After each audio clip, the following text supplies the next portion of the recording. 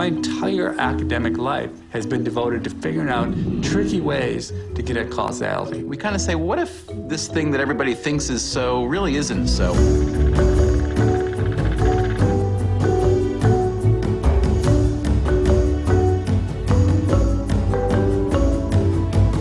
It sounds ridiculous, but you see it all the time, people trying to fight against or build up something that they're sure is connected to something else, which it turns out just isn't.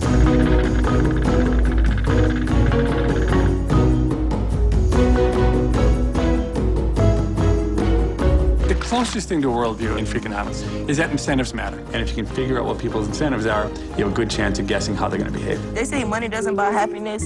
Wanna bet?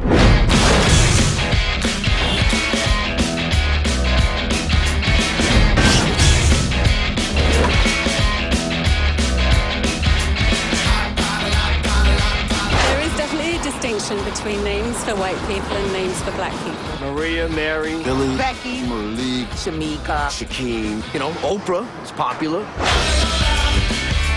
I don't have to ever have seen a sumo match. I can go in the data and I can tell you that there was rampant cheating going on. When there's an incentive to cheat, a small percentage of people always will. Could students increase their test scores simply by giving them a financial incentive? $50. you are getting straight A's from me. Yes. We have a crime problem that is out of control. Clear the numbers are dropping. What's not clear is why.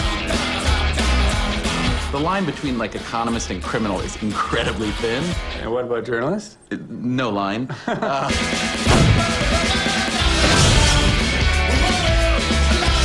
That is so cool. You give people permission to challenge conventional wisdom and to ask a different kind of question entirely. Total BS, wasn't it?